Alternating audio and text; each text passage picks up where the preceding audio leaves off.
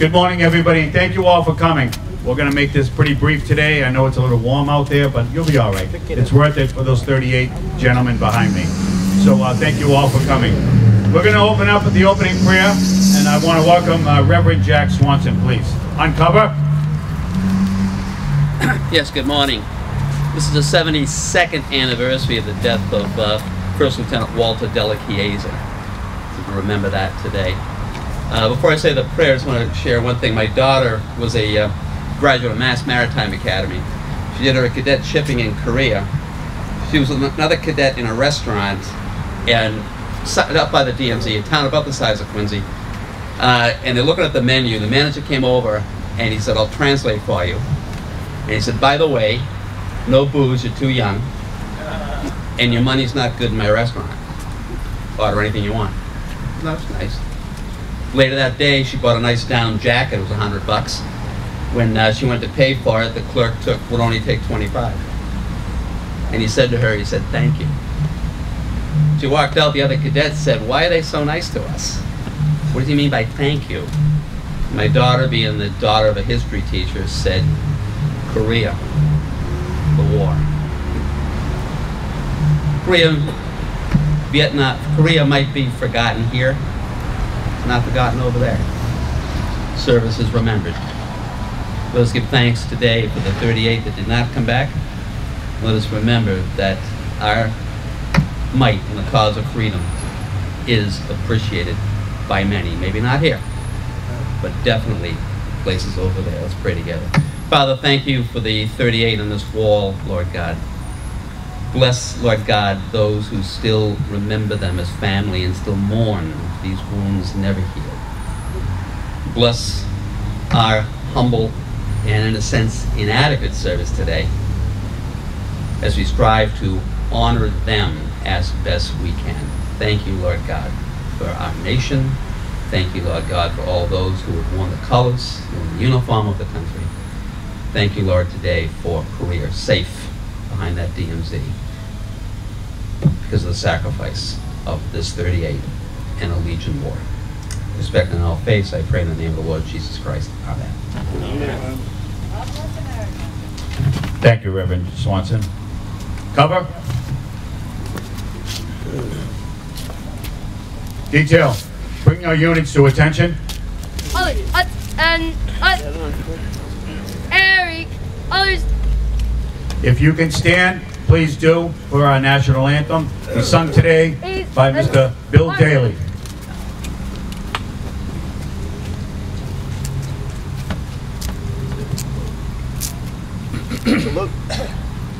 Oh, say, can you see by the dawn's early light what so proudly we hailed at the twilight's last gleaming, whose broad stripes and bright stars through the perilous fight all the ramparts we watched were so gallantly streaming, and the rocket's red glare, the bombs bursting in air, gave proof through the night that our flag was still there. Oh, say does that star-spangled banner yet wave of the land and of the free and the home of the brave. Order. Order.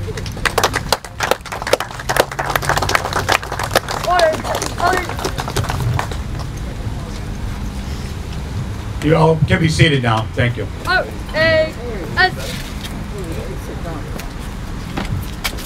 Again, thank you all for being here on the 72nd anniversary of the start of the Korean War, also known as the Forgotten War, and the war that never really ended. During that time, 1,500 soldiers, sailors, airmen, and Marines from Massachusetts were killed, 54,000 throughout the nation. Here in Quincy, 38 young men lost their lives, never to return home to the city they loved. This memorial is in memory of those 38 heroes from this city. Today, like every year, we are here to remember them all, plus our Korea War veterans, to remind people of their sacrifice to this country. During the first 2 years of the war, the Quincy residents, 23 out of the 38 were killed in the first 2 years. 3 of them in all, 3 in one day. Today, we have a number of Korean War veterans here at this ceremony. And if you're a Korean War veteran, please raise your hand to be recognized. Thank you, gentlemen. There's no secret that the mayor and the mayor's office of the city and the city council would do anything for our veterans. The city creates not only special people, but special veterans. Like this memorial idea, which was put together by a young Marine by the name of John Butch Mahoney, in his committee of Jack Beaton, Larry Norton, Dan Mahoney, Kenny Lauderhan, Chuck Antonellis, Joseph Booker, Robert LaFleur, Brian Mahoney, and Chairman John Butch Mahoney, and many others. Butch is no longer with us, but his creation will live on. Butch's family is here today, if they can raise their hands to be recognized. Thank you. Butch passed away December 2nd, 2020. Before he passed, we reached out to Butch and asked him if we could do something and have someone maintain this beautiful island here. We told him we had the perfect person for it, and he agreed and gave us his blessings. That person is Steve Dunley, who we will hear from very shortly. This memorial started with a groundbreaking on June 25th, 1994, 28 years ago today. The dedication and ceremony took place on July 27th, 1996, on the 43rd anniversary of the ceasefire of the war. It was funded by private money, a Harley-Davidson motorcycle raffle, and selling of these bricks for $100 each, and private donations to make it all come to fruition. Before we move on to our program, I wanted to explain to all of you the work that's been done recently. This memorial is a beautiful piece of Quincy, and it's perfectly made for this spot. So we didn't want to change anything. We kind of gave it an oil change, that's all we did. With the collaboration of all the city departments here in the city of Quincy, who were great to help us out, we fixed all the bricks, leveled them all out. We eliminated the front bushes to clean it up. We installed three new flagpoles behind me, which were just done yesterday. We replaced all the existing chains around this area. We laid, and we also noticed that Butch did not have a brick on this island, so we purchased one. It's right behind me in front of this wall. But the most important piece of this project was to bring the granite stone behind me and the names on it back to life. We believe, was the best man for the job. We hired Skyline Studios owner and artist Bob Shore. Bob did a fantastic job bringing this memorial back to its original form for many years. Bob didn't do this alone. He hired a very talented artist by the name of Dawn, I'm not going to pronounce her last name, for foreground conservation and decorative arts. They were truly a pleasure to work with. When they explained the whole process to me, well, I didn't believe them. Because the timing and the collaboration in putting 23 karat gold on this project is a difficult task. And if you don't do every process at the right time, well, let's just say it's not good. But that wasn't the case here. It looks beautiful. I know Bob is here today, so Bob, raise your hand and let it be known, sir. Bob, when I retire, if you can make a statue of me, take 5 inches off my waistline and put it on my head with some height. Thank you. I would also like to say thanks to the people that made this project come to life. Mayor Thomas Koch in the mayor's office, who never says no when we ask him. And from Commissioner Dave Murphy and General Foreman Steve Zambruno, who did an outstanding job at this project. Without him, this would have never have gotten done.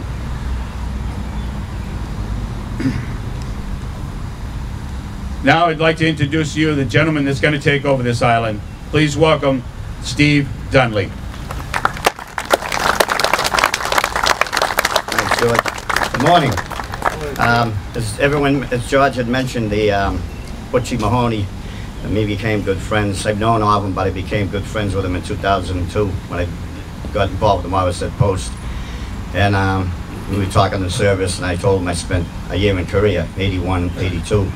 And Butch kind of just loved that for some reason.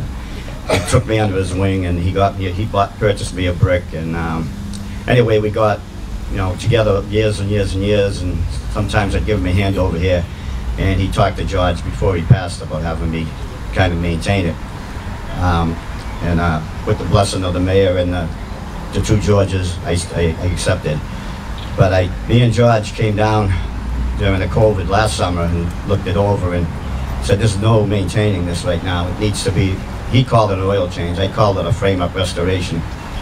But it got done and it looks beautiful. Very quick on what Butchie and me discussed on Korea was 26 years after the the armistice, I went to Korea with 249 people on a jet and didn't know where I was going, what I was doing. It was April of 1981. Well, when I got there, I thought it was on another planet. And honestly, I didn't see the moon for weeks. The place was like nothing I've ever seen in my life. And boy, you want to talk about freedom, and thank God you were an American. Wow, what a lesson I learned at 20 years old. Well, it came a long way after that 26 years, but it was still not doing well, and there was still firefights on the DMZ and all kinds of issues. Flash forward to 40 years ago, this past April, I got out of Korea in '82. And it's a whole different story over there now. They are producing nice vehicles, great electronics. They have one of the best education systems in the world. We couldn't eat off base. Now you can eat anywhere on off base because they have a better water system now, cleaner. They basically are like a mini America. And they are having one of the greatest democracies that ever existed on that peninsula. So anyone who tells you that was forgotten, they haven't forgotten it. Because it wasn't for all you gentlemen here and the 54,000 plus on that wall, that died over there, and the 38 on that wall, they wouldn't have that freedom. So you did a great job, and also the people serving there now and after the war. No one died in vain, because that country is prospering. And if you ever want an example of the difference between communism and democracy, you need to look no further than that peninsula. Because there's a DMZ called the 38th parallel. Ironically, we have 38 flags representing the 38 on this wall. Kind of ironic. On one side of the DMZ, the north side, is nothing but oppression and lies, and half the people don't even own TVs. On the other side of that parallel is a democracy and a prospering nation. And that's democracy versus communism. Thank you all for being here, and God bless America.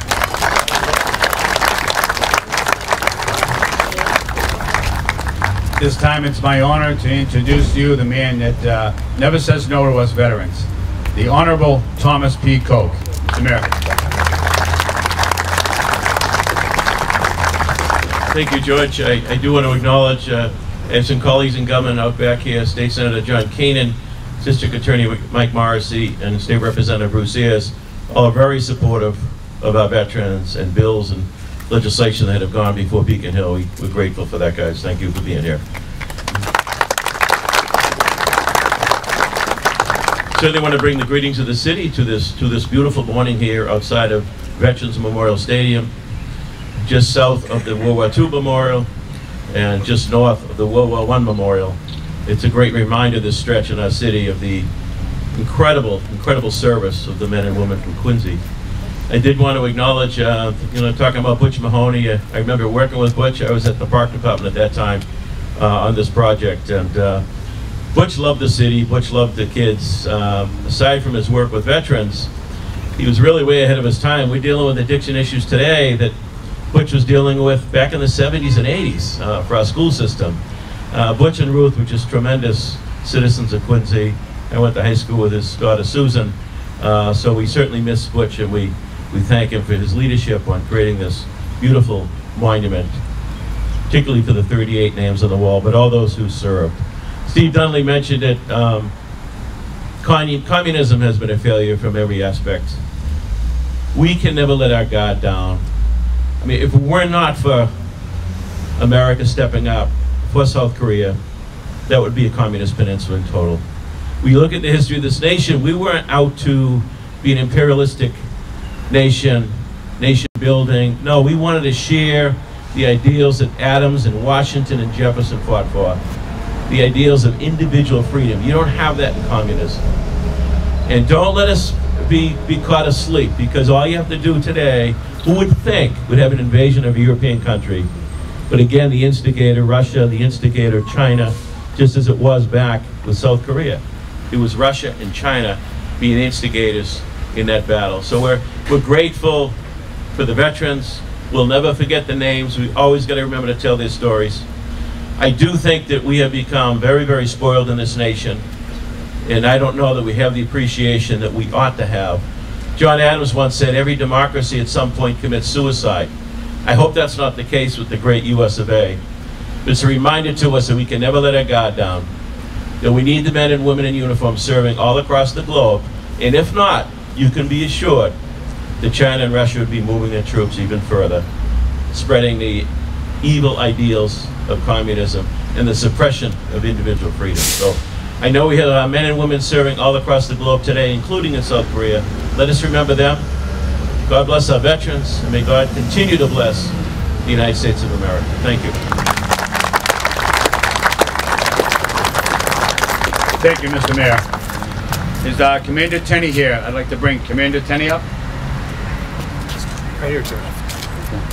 Please welcome the Commander for the Quincy Veterans Council, Dan Tenney.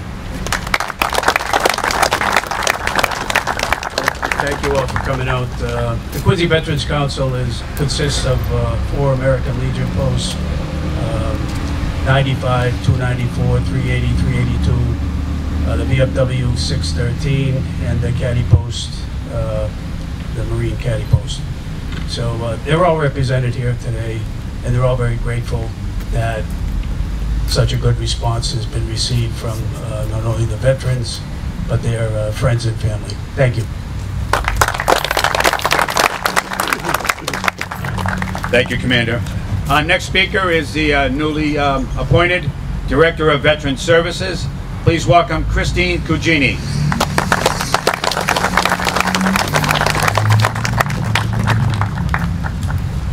Good morning, everyone, and thank you for the opportunity to be here with you today as we remember and honor those who fought in the Korean War, also known as the Forgotten War.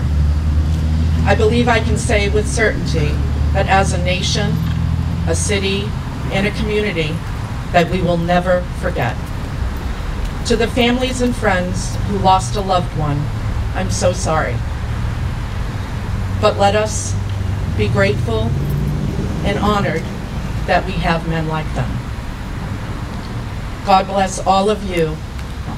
God bless our veterans, and God bless the United States of America. Thank you.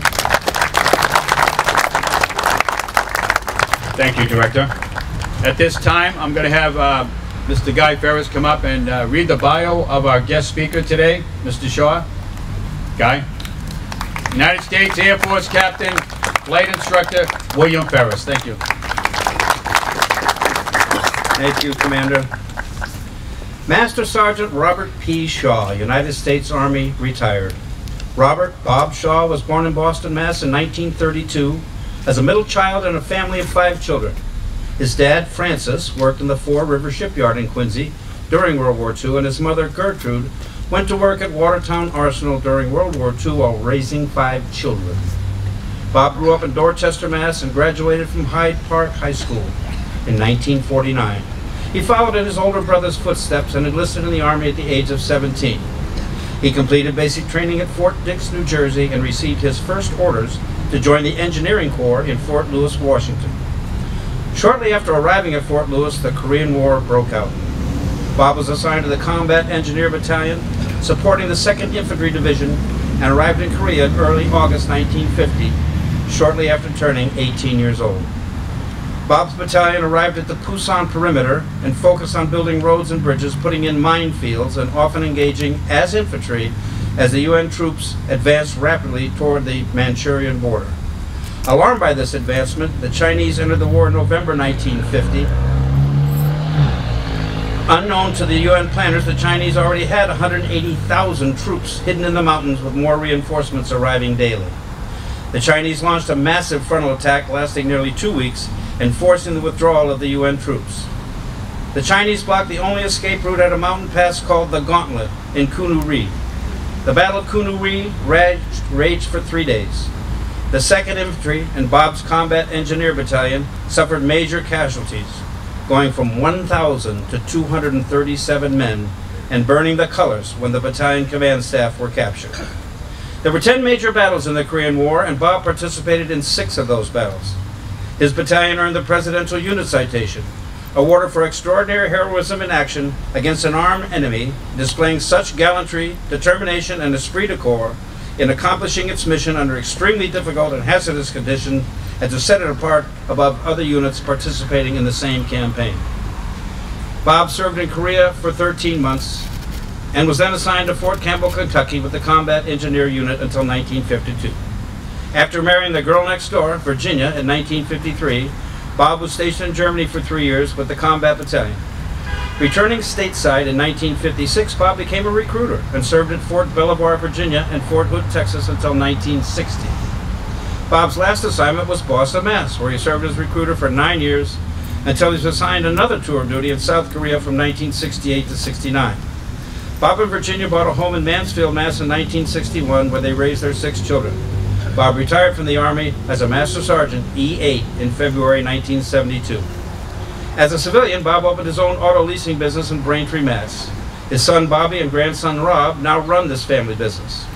Bob remained close to many of the men with whom he served in Korea and has remained active and supportive of 2nd Infantry and Combat Engineers activities over the past 7 decades. Bob will be marking his 90th birthday on July 28th with a big celebration surrounded by over 100 family and friends. Please welcome retired Master Sergeant Robert P. Shaw, United States Army. Bob?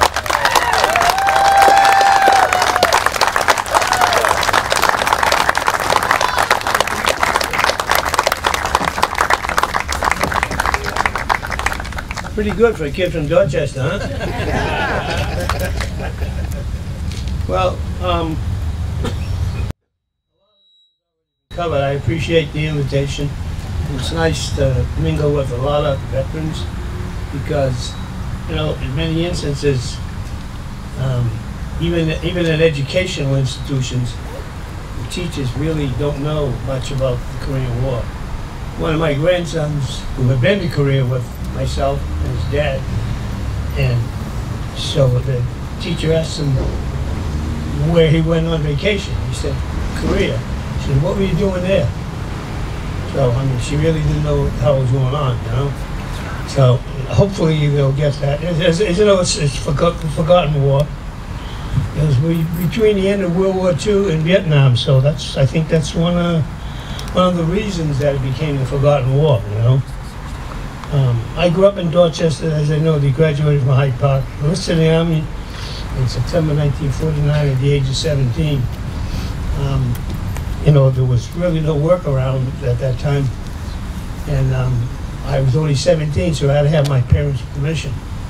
But my father was a real grinder. It was $75 a month, and I had to agree to send home 40. So, and then it was $2 for dry cleaning. So I ended up like $30 a month.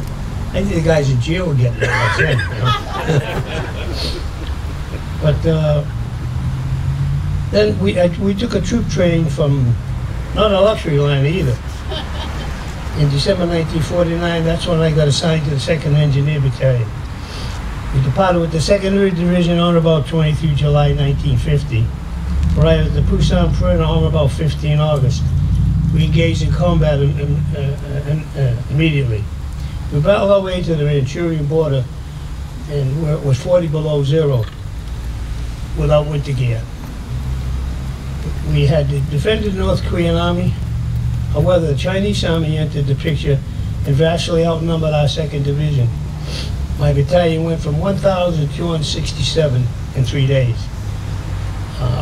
Very few of them survived. They was either captured or killed, or POW. Due to our tremendous losses, we were declared combat ineffective. However, we lived to fight another day and participated in 6 out of the 10 major battles when I was there.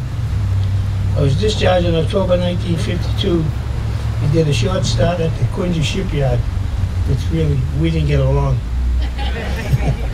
So, I did not marry the girl next door. I married the girl across the street. I re-enlisted in the army and told my wife that we were going to go to Europe on a honeymoon, but I forgot to tell her I re-enlisted. I said, oops. So we were there for 3 years. I retired in February 1972. We have 6 great children, 2 girls, 4 boys. And we started short auto leasing, in which my son and my grandson currently run. Which all 4 boys worked in one job.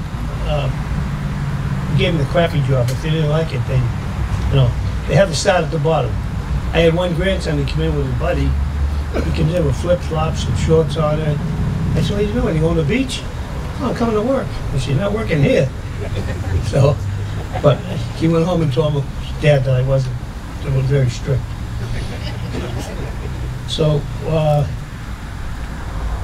my son Bobby and my grandson Robbie now currently run it, and they're doing a great job because my customers are either retired or they're dead. So that comes with age, I guess, because I'll be 90 in July, good Lord willing. Well, my mom lived to be 101 and a half, so I hope I have her genes. Thank you very much for inviting me today, and I appreciate you.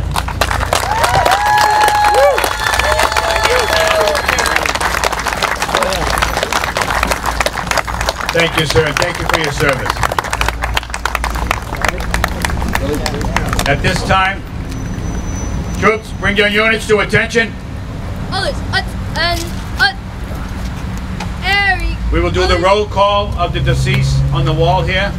Please welcome Past Commander Bill Cochran. And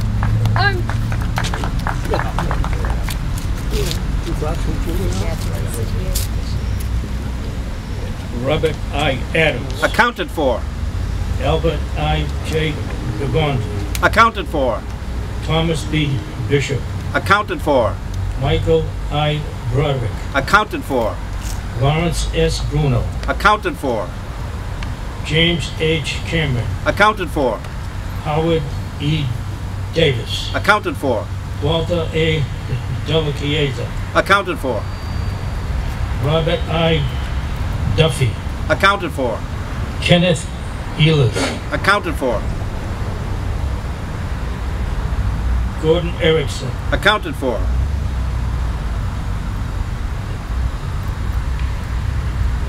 Lee H. Favorite. Accounted for. Robert R. Foley. Accounted for. Daniel M. Gilbert. Accounted for. Frederick H. Graves. Accounted for. Albert L. Happer. Accounted for. Mervyn K. Buddy Horn. Accounted for. Robert W. Lehman. Accounted for. George B. McDonald. Accounted for.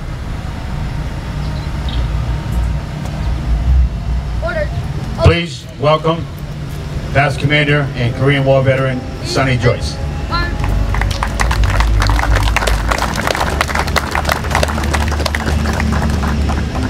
Bernard McDougal. Accounted for. David McLaren. Accounted for. Lloyd McLeod. Accounted for. Michael Mahar. Accounted for. John Mariano. Accounted for. Chester Paris. Accounted for. Armand Boyer. Accounted for. Malcolm Reardon. Accounted for. Albert Rogers. Accounted for. Roger Snyder. Accounted for. George Smart. Accounted for. George Stevens. Accounted for. Richard Sullivan. Accounted for. John Sweeney. Accounted for. Paul Sweeney. Accounted for. Joseph Theron. Accounted for. Joseph Toomey. Accounted for. Donald S. Walding Accounted for. and Donald E. Wolf. Accounted for. Thank you, sir.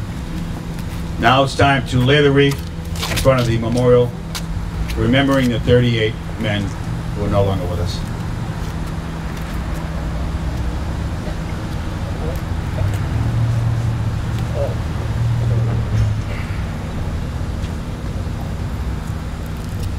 Right here? Right here, George? Step back.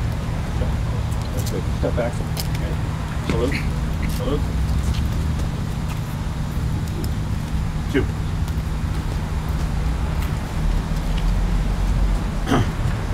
Sergeant at Arms. Sir. Prepare for the volley, sir. You all can be seated if you like.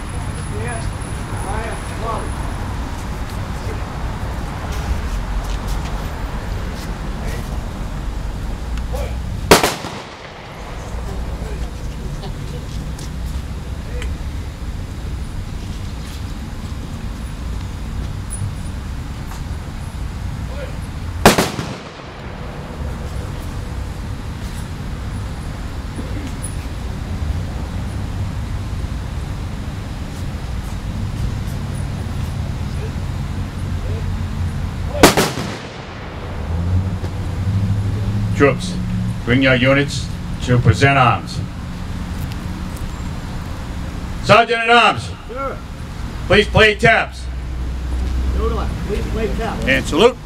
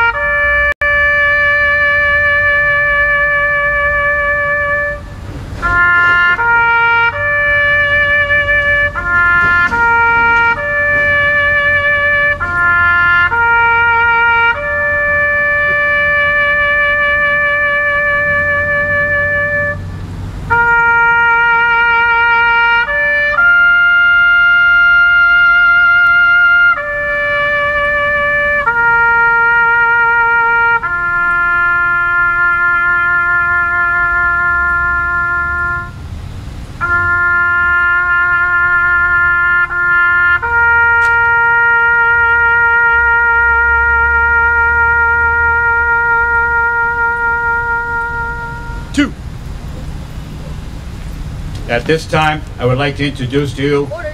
Quincy Order. Police Officer Don Sutter. He's here, right? Order. To sing God Bless America.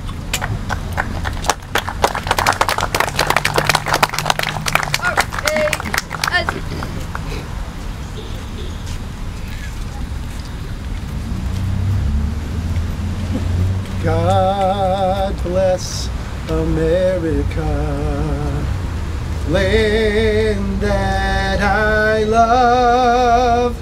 Stand beside her and guide her through the night with the light from above.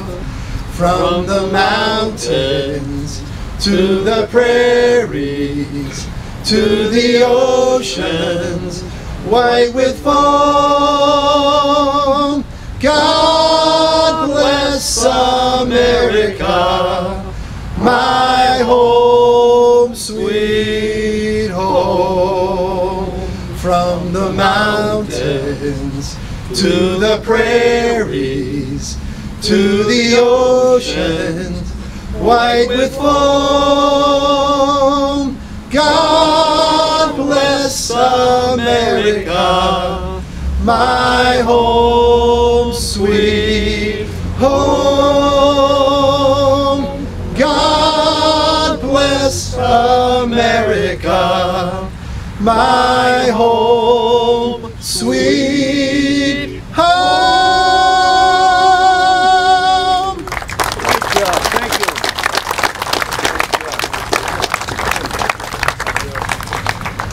you. At this time, we will now do our closing prayer. Please welcome Mr. Don Knight, sir. Uncover. Thank you, George. You're welcome, sir. You know, every history book that I've ever read did refer to this Korean conflict as the forgotten war. But I can tell you it's not forgotten. It's not forgotten by the families that are here today.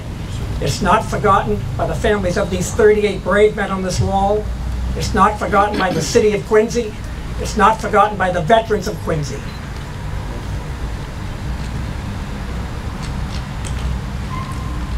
Let us now bow our heads and reflect. God of all creation, you've taught us that faith is the substance of things hoped for and the evidence of things not seen. We live by hope and the future you hold for us.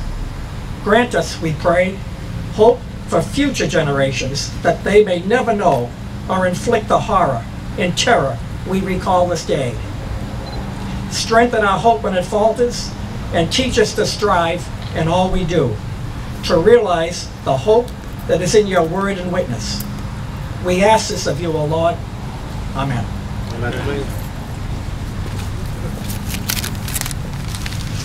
You all can be seated. Before we leave today, we have to thank a few people because this project just didn't happen overnight. It took a lot of work and a lot of man hours to put this back together. And that's without even changing anything, just spicing it up, I guess. But I want to thank the Junior ROTC for being here today and their color guys, always with us. To everybody that participated in this event today, thank you all for being here and doing what you did. To Feely Power Coating, who did the change for us free of charge, great job. To our firing squad behind us, you can't see them, but I'm sure you heard them. To the park department, Steve Zambruno, who's behind me. Without him, this would have never have gotten done. Steven, a big hats off to you, sir. Huge. And to all of you for being here today to remember these 38 men behind me. May God bless you. May God bless the United States of America. We'll see you next year. Thank you all.